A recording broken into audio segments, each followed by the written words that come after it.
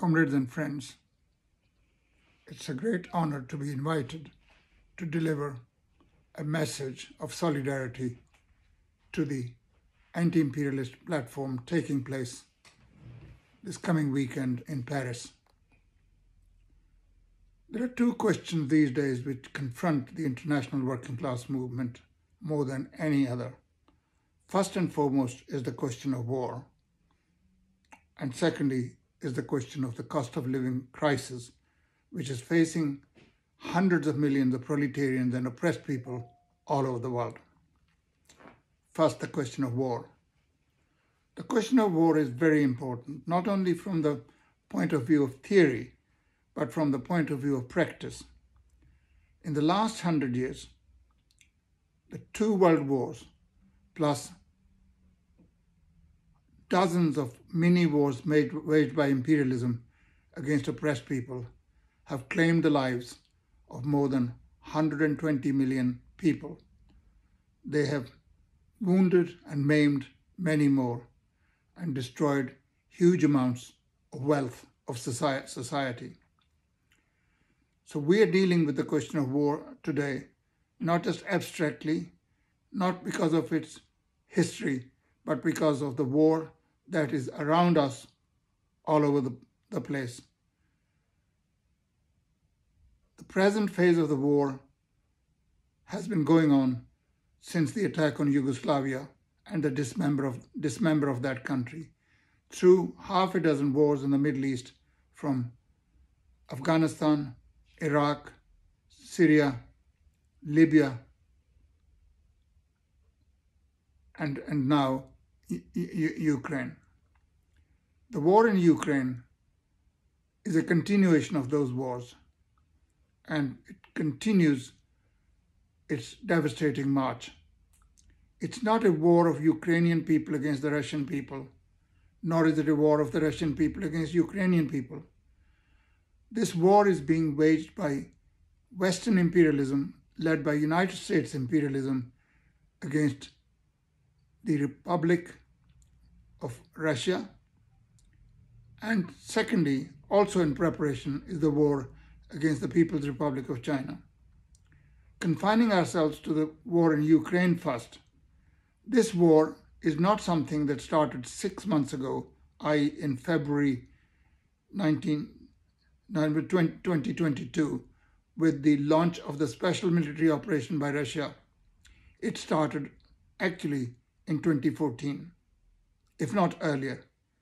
It's a war that's been going on ever since the counter-revolutionary coup in Ukraine, which overthrew the legitimately elected government of President Yanukovych and established a fascist regime, a regime which has been waging war against its own people in the Donetsk and the Lugansk republics.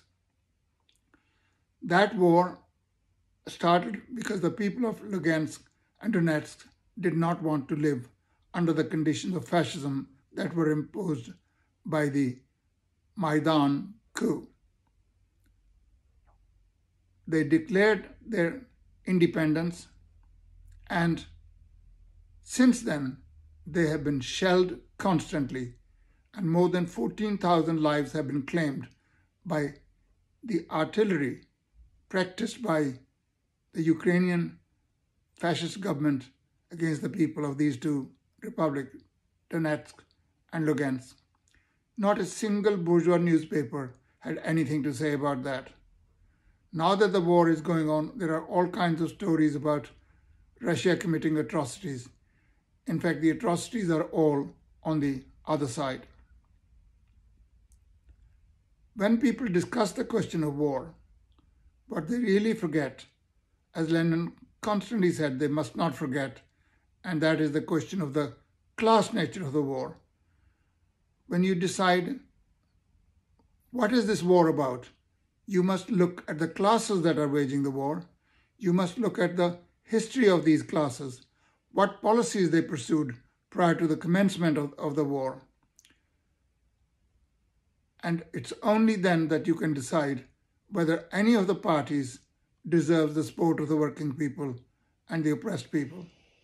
If you look at the question of Russia and Ukraine, Russia has been the target of NATO aggression ever, if not earlier, ever since the collapse of the Soviet Union.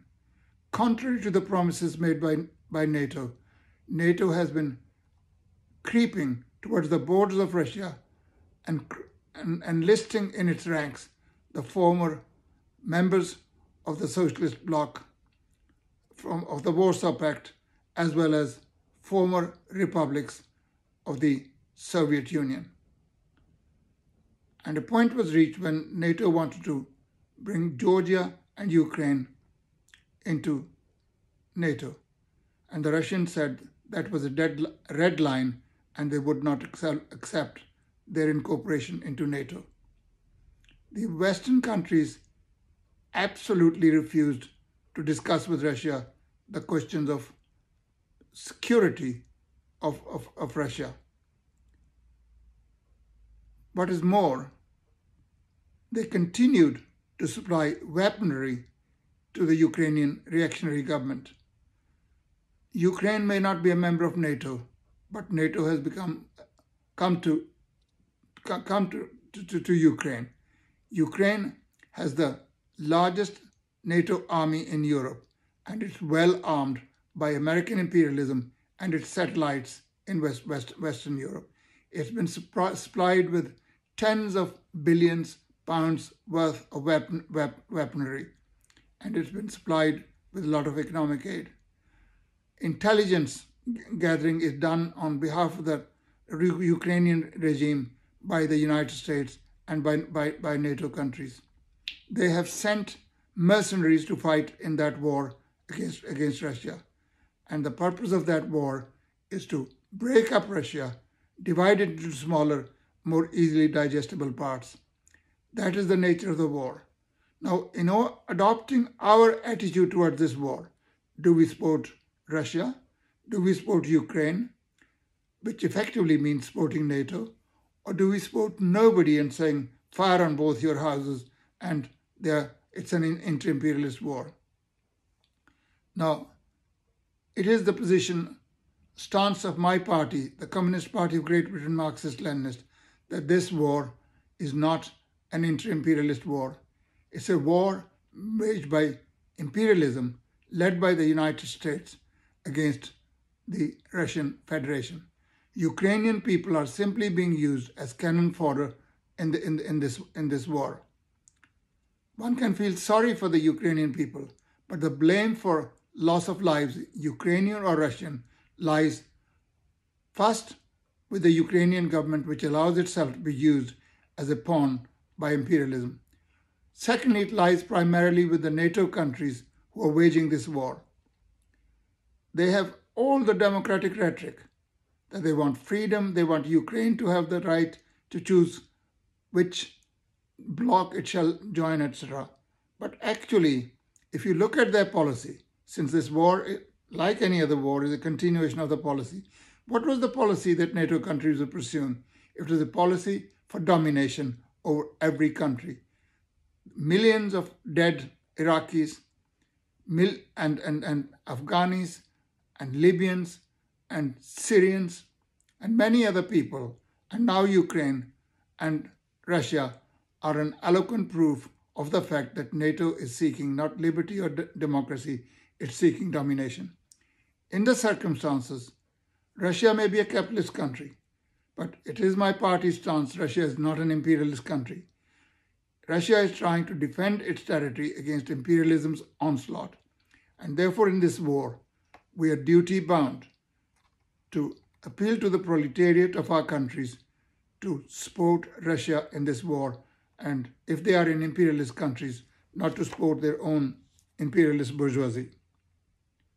Now, we in the CPG-BML, like revolutionaries anywhere, are not pacifists.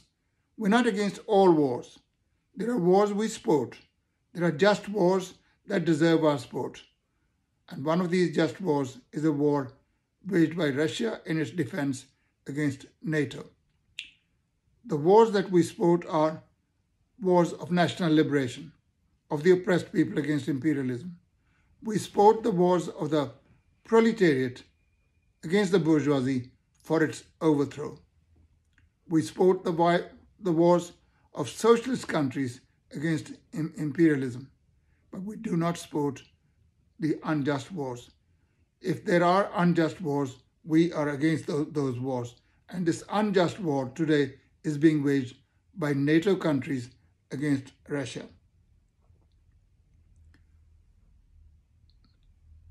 Wars are, on the question of war, there are distortions. One distortion is to turn an inter-imperialist war into a war for defense of the fatherland, which is what happened during the First World War, when all the opportunists went over to their bourgeoisie and decided to fight on the side of their bourgeoisie and kill their class brethren on the other side. The other distortion is to turn a non-imperialist war by one side against an imperialist power into an imperialist war, which is what is happening now in the question of Ukraine. Some of the opportunists, principally in Europe, you don't find them in many other places, are actually, and of course in America and Canada, who actually regard the present war as an inter-imperialist war. They call themselves super revolutionaries. They're not super revolutionaries. Actually, in saying we do not support any side because it's an inter-imperialist war, effectively they're disarming the working class and helping NATO imperialism to wage a war against the Russian Federation and subsequently a war against the People's Republic of China, which is also in preparation. You can see from the provocations that are taking place in the Taiwan Strait. We can see from the trade war that has been launched by America and many other imperialist countries against China. We can see from the provocative visits by American high-ranking politicians, from Nancy Pelosi to various members of the U.S. Congress. And this goes against the agreements that United States of America signed with the People's Republic of China before the People's Republic of China joined the United Nations. They agreed that there was only one China, and it was represented by the People's Republic of China. They withdrew their recognition from the Taiwan government and conferred that recognition to the government in Beijing.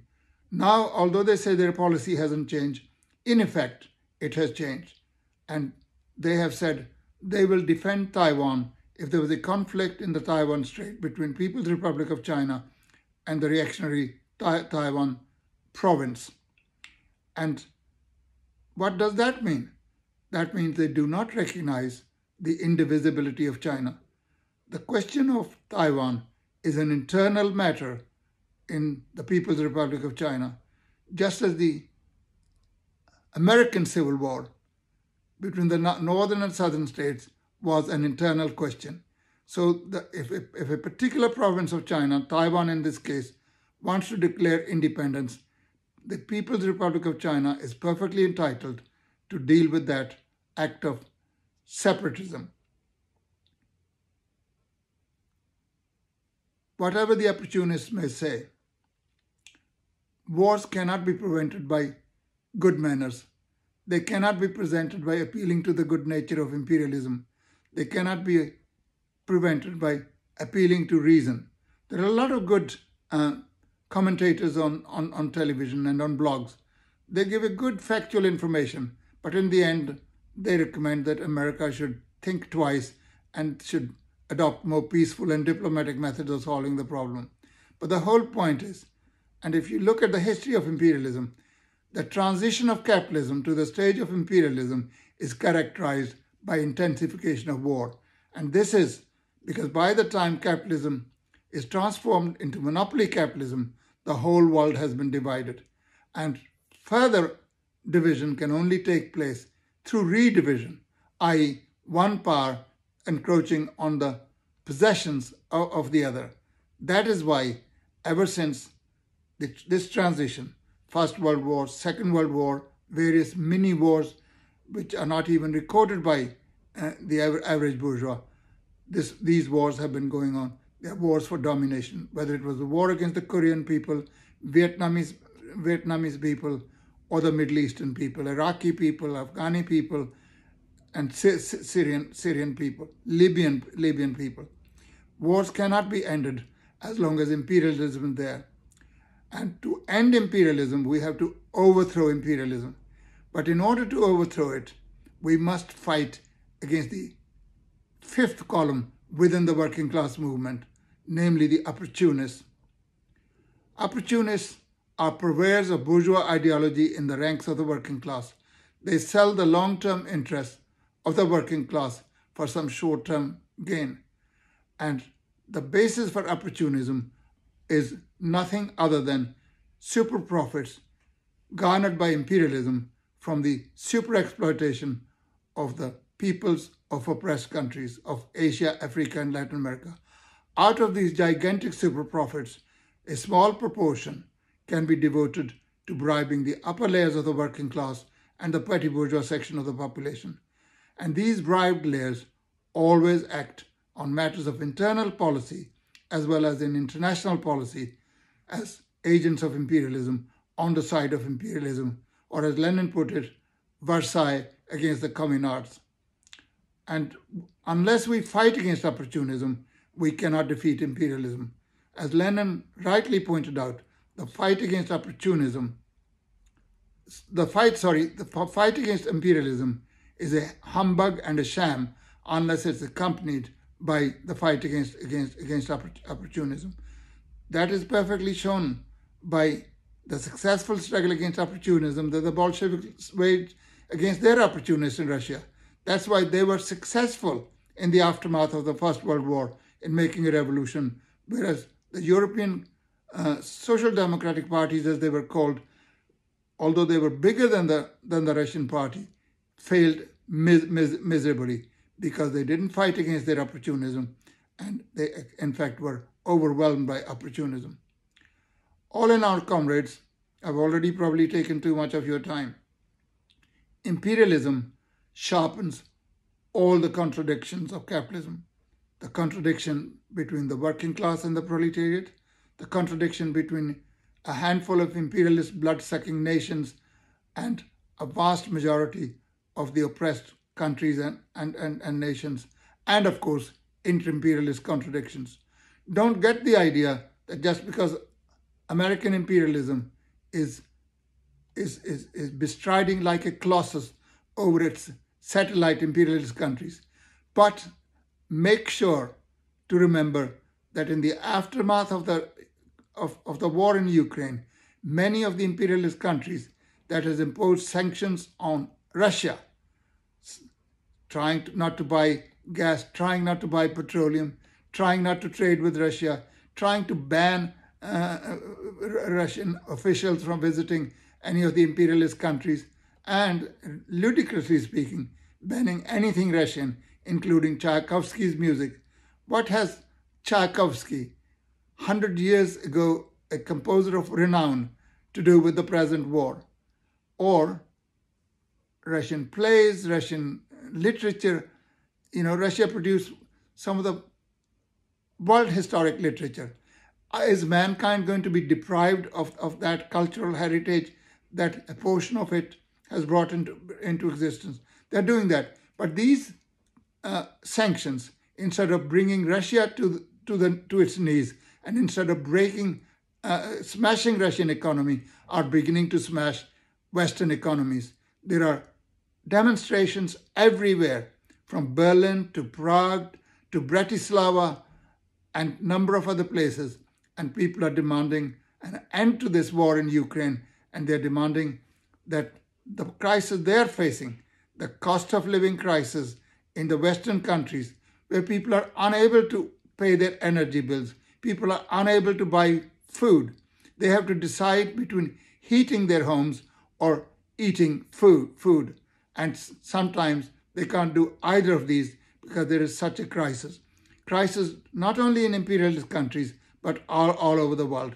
And the working class will put pressure on the imperialist countries to actually retrace its steps from this war.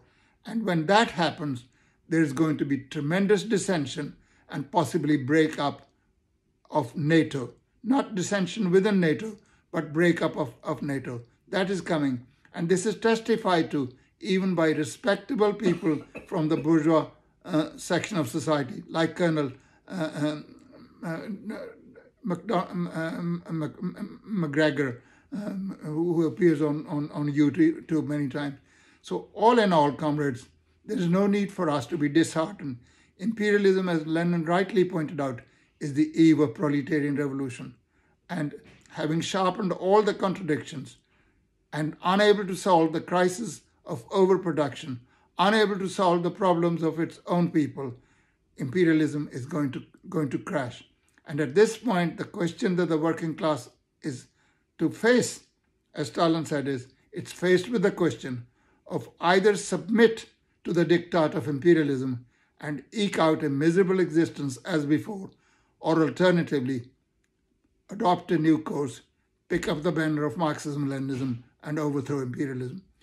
Thank you very much for your invitation, and I wish your anti-imperialist platforms a great success. Thank you very much.